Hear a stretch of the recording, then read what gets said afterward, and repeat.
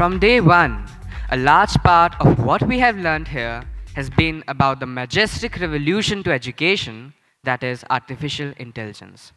How AI will completely revolutionize education, how it will transform our current pedagogies.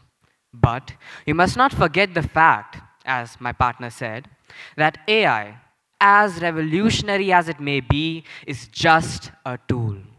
And no tool has unlimited power. While AI may revolutionize countless aspects of our education system, there are some aspects of our system that are timeless and will just remain that way. To speak more about the constancy of the fundamental essence of learning and the unbreaking learning continuum, we have Dr. Arunabh Singh. Dr.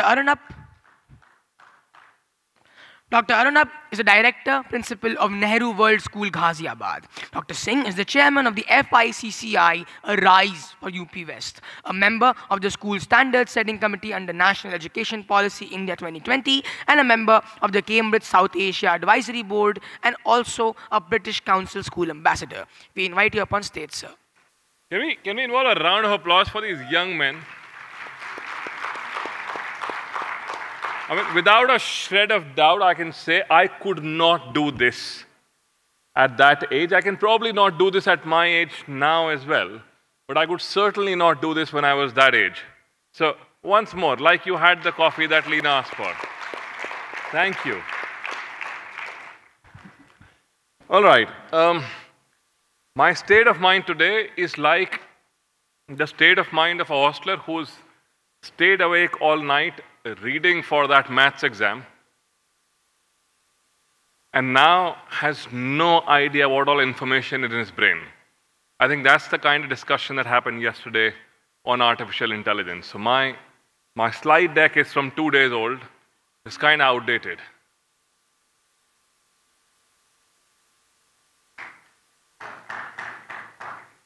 And before I even go through it, I have this one confession to make.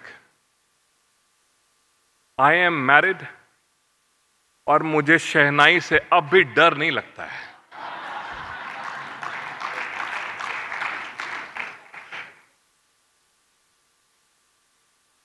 Of course not. Where is Abhishek? Oh, there he is. Yeah. There is light at the end of that tunnel. It's a long tunnel, but there is light. See, I am an educator and I work in 40-minute intervals. I have 30 minutes left and I would attempt to only hear the Shanai because it is good. So, I will try to make some points and hope that I'm coherent, but I'm sharing this right now. I am no expert on AI. And I don't know anybody who is. So that's my outdated list of tools of AI. And I say outdated because I found this on the 9th of August. And a couple of days have passed, so I'm sure there are more tools available. And the simple point I'm trying to make in the next 12 minutes, humans have been inventing tools to make them more efficient and to embark on this journey from being a human to being a transhuman. From the time when we got the concept of a wheel together, we could now envision to run faster than a cheetah. We couldn't do it before that. We figured out fire. We figured out many other things on the way. And we kept learning. We kept learning with whatever tool was available to us. And we kept improving our tools. Sandeep sir talked about we must read. Now, we couldn't read before the printing press came about. So that was another revolution. And then we could read so much more when the internet came about. And that pace of change has only gotten faster, but let us not get disillusioned we've been making ourselves better tools. AI, to my limited understanding of this concept, is another fantastic tool that makes us go further on this journey of being transhuman. To my understanding, and again I say my limited understanding, what we need to do to move further as human race, or what we need to do as educators in the classrooms that we go to every day, is something much more intrinsic to learning. And this tool does not and will not interfere with that basic tenet of learning of the human brain, something that we've been harnessing since we know of history. It's not coincidence that 5,000-year-old temples existing in Egypt and your Nalandas and Takshilas and Chinese monasteries have been congregating together like we're congregating here, where human brain is learning from another human brain. And in that time, like I said earlier, we've got better tools. They say the smartphone in your pocket now has better processing power than what NASA had to put man on the moon. And now we're hoping to put a human on Mars and having those dreams. So let's use the tools that come to us as tools that we harness to do what we really, really, really want to. So my single money slide will come after this one.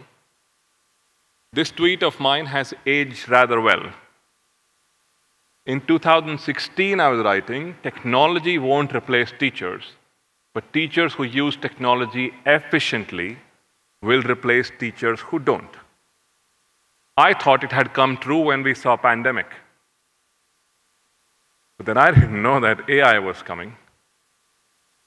And a couple of months back, Bill Gates was in Delhi, and some of us had an opportunity to see him in flesh and blood.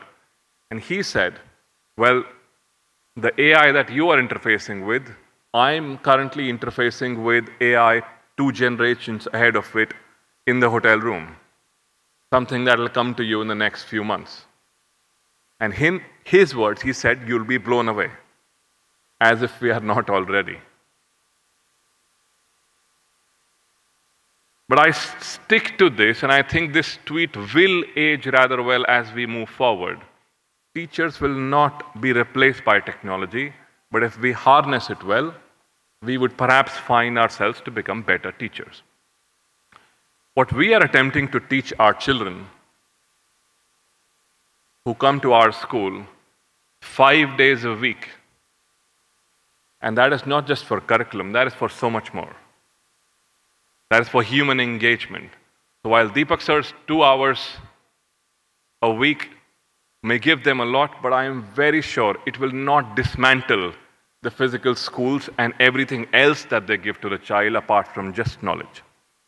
My understanding of learning, the Sanjeevani Bhuti, the mother of all medicine, is curiosity, reflection, and wisdom. Would you agree with me so far? Yeah? It's only the curious who have something to find. There are enough and more stories of a child, sitting on the railway platform, preparing for exams, clearing, child sitting on street light and, making the most of their lives. These are stories of children who had the spark, who had the hunger to go find knowledge wherever they could find and succeed. They had curiosity. And to me, that becomes the basis of all knowledge. I could be living inside a library and never read a book. Or I could be reading all those books and never be reflecting on them. It was 2004, and the last lesson my professor was going to give on teacher development. He'd been teaching us teacher development for 3 months, and he said the last class is going to be in a pub. So he took us out and got each one of us a beer. For all professors out there, that's a good class. He got us a beer and he gave us a last lesson, and perhaps the only one I remember from the 3 months. He said, and I quote, "Experience does not teach you anything. Experience does not teach you anything, but reflecting on it does." So you can make the same mistake for 10 years, grow old making that mistake, but not be any wiser. So to me as an educator, reflecting on my learning is something I feel is timeless. And we should not lose sight of it. And the third is wisdom. I know nuclear science. Will I make a reactor or would I make a bomb? And all of this information that is coming to our students, to our teachers, to all of us. There are so many times we are believing Instagram reels as if they are gospel truth. We need to find time to do more wisdom. As the world that our students interface with becomes faster and faster and faster, it's an increasing need for us to make them wiser. So to my understanding as an educator, these three are part of that learning continuum that has not changed, that will not change, and we must not lose sight. But coming back to the big word, AI, in the room, if we would have made a Wordle of everything that was spoken yesterday and everything that is starting to be spoken, it would be a big AI in the middle and everything else around it. I will share one tool that I have found out, and maybe it might be of some use to people in the room. Something that helps teachers harness this tool to the advantage of themselves and for their students. 3 minutes and 33 seconds. Okay. This was going to... There was a slide in the middle. Let's see. Yeah, okay, let's go there first. So this is where I found, this is almost like a chat prompt library.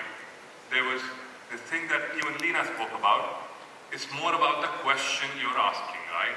Rather than the answer.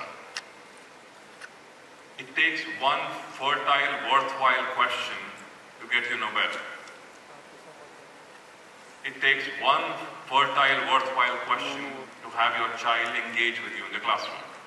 So what this website has done is put these chat prompts. So I picked up from some of those chat prompts and got things for reflection. So I said, what's the best way to get reflection happening in the classroom? So it gives me all of these. Similarly for curiosity, I'm sure ScooNews would distribute the presentations later. So for curiosity, for wisdom, that was Google Bard. Google Bard actually can tell you things that are happening right now. So if this session was happening live, Google Bard would be able to give you a summary of it. So these are the two tools that I use for this. So AIforeducation.io, and this is going into one of those chat prompts where it says, generate lesson plan ideas with ChatGPT. So this could possibly become your first draft. Our chat prompt is, you're an expert grade 6 science teacher, come up with 3 ideas for lesson plans in our unit on Earth science.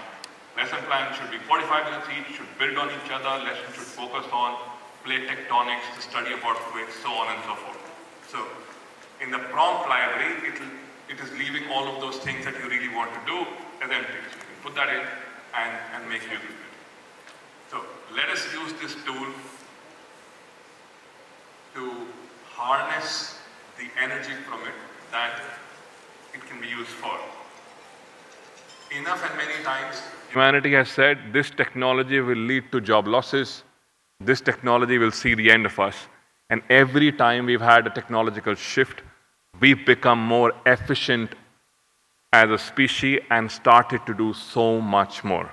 My best wishes to each one of you to lead your schools in these fantastic times where the rate of change has never been faster.